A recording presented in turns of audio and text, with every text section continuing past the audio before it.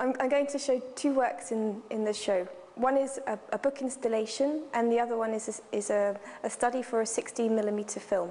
And both works are kind of very much indebted to the space, because the study for the 16mm film was actually filmed in the space here over a period of 3 days.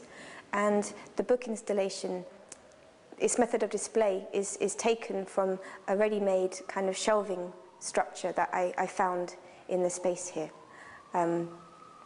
The study for a 16mm film consists of a series of objects and tables. The objects were taken from second-hand shops here in Porto, and I've been gathering them over a period of 2 months.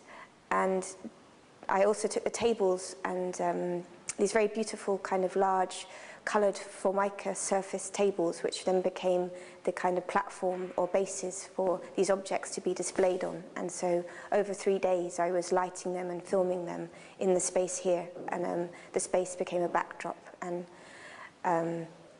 the book, on the other hand, is a work which takes a lot of different kind of areas or different projects that I've been kind of thinking about at the moment. One is the travelogue, which is a series of images which I began taking in 1999.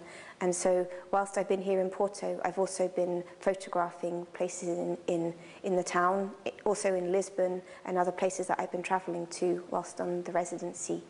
And it also has other sections of works which I've been developing, such as architectural light studies and object studies. And so the book is a form of loose leaf images which would then be displayed in the room next door.